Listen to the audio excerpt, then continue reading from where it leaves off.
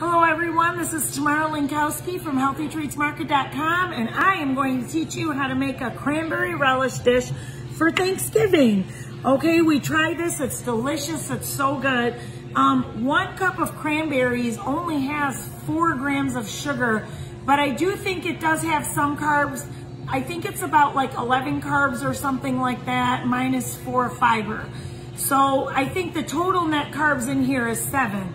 But if you use orange grind, and see what I did? I just peeled 2 oranges and I cut it up small.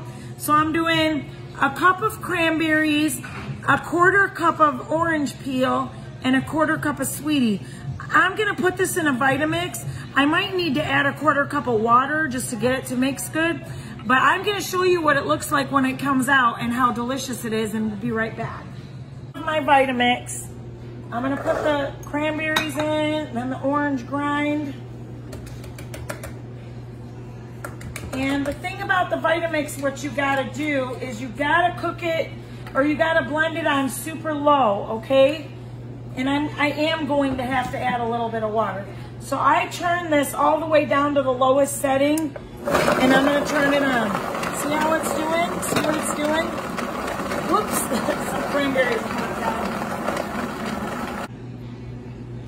I'm gonna pour it in here.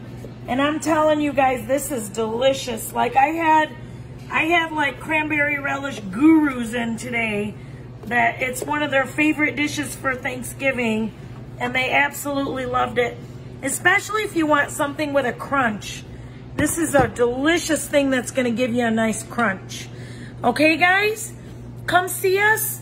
We are in the Davison Farmers Market every Tuesday, Thursday, Saturday from 9 to 5. And if you don't live nearby, guys, you can always visit HealthyTreatsMarket.com.